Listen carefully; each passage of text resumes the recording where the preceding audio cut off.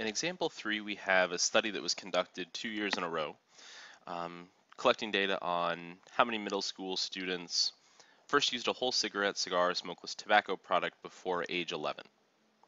So we'll let the data from 2005 serve as our first sample, and the data from,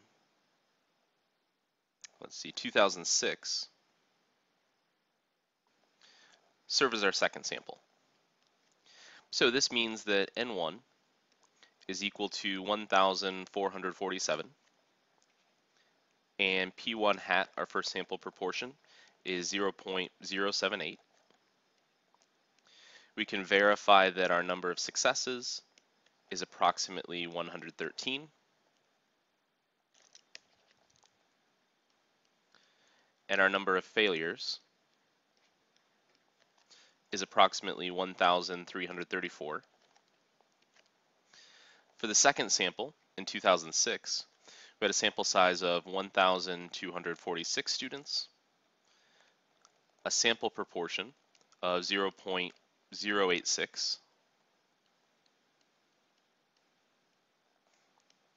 We had 107 successes, sorry, that should be N2, and N2 times P2 hat, or times 1 minus P2 hat, gives us approximately 1,139 failures. So we have enough successes and enough failures. The ultimate question we're trying to answer is, do these results suggest that the proportion of middle school students in Illinois using a tobacco product was greater in 2006 than 2005? So looking at our sample data, 8.6% of students in 2006 reported doing that, only 7.8% in 2005. So we're going to construct our confidence interval estimate and see if this is enough evidence to show that there is an increase. So taking our numbers of successes, our sample sizes, we can come back to StatCrunch. For our first sample, we had 113 successes and a sample size of 1,447. For our second sample, we had 107 successes out of 1,246 students, and we want a confidence interval of 93%. So we compute, get our lower and upper limit, which allows us to construct our confidence interval and provide our interpretation. So the conditions are met again in this case.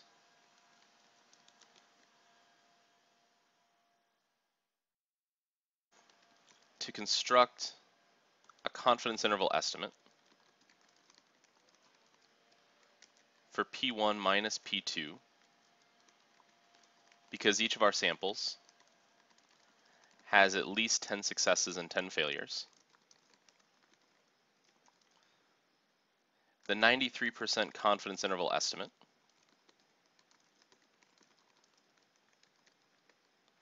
for P1 minus P2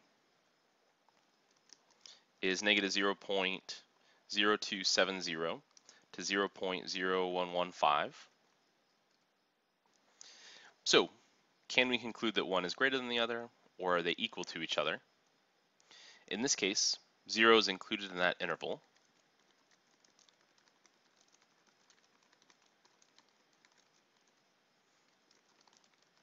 So since 0 is in our interval, we have to conclude that the two population proportions are equal, meaning the proportion of students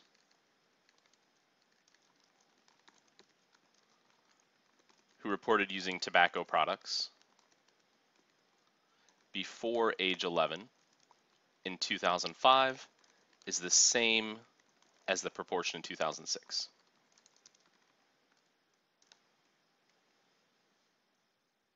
In this case, the data doesn't support the claim that the proportion was greater in 2006.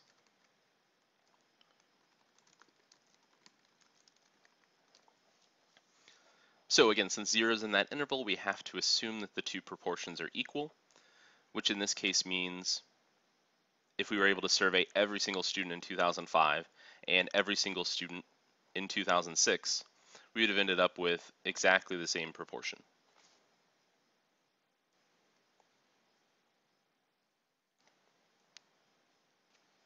In example 4, we're looking at heart disease and whether it affects a greater proportion of men than women. So we'll break our samples into the proportion of men, the proportion of women. So we'll let N1 equal 1,219,784. So this is related to the number of women who died due to heart disease. Our sample proportion isn't given to us in this case. What we are given is our number of successes. In this case, 292,188 women were killed. So that's our number of successes. So in order to get our sample proportion, since that's not provided for us, we need to take our number of successes divided by our sample size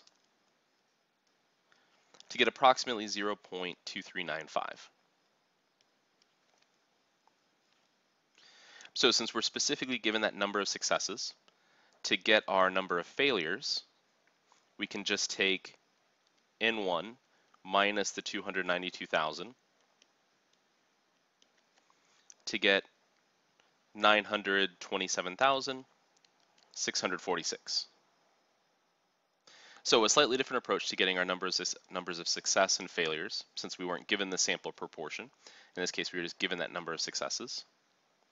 And now for men, we had 1,217,379 men who died due to heart disease. Our number of successes, I'm sorry, let me go back for a second. I realized I was misrepresenting this problem. N1 here represents the total number of women who died in the US. Our number of successes is the number of women who died due to heart disease. N2 is representing the total number of men who died, and our number of successes, the 307,225, represents the number of men who died due to heart disease.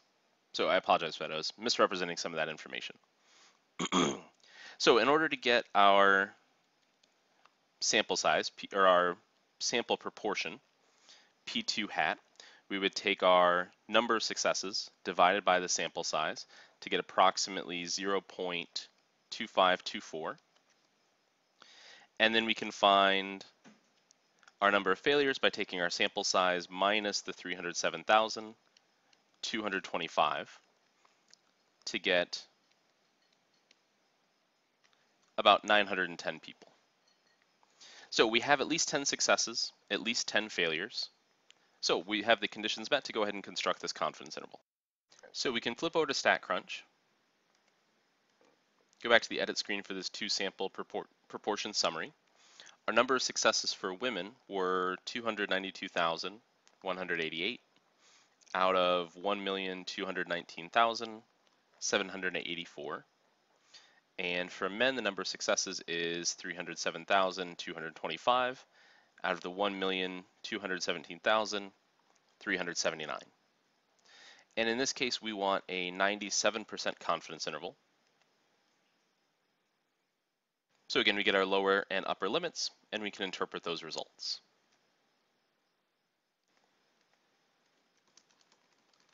So the conditions are met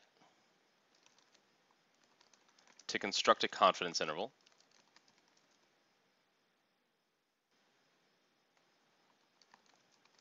For P1 minus P2,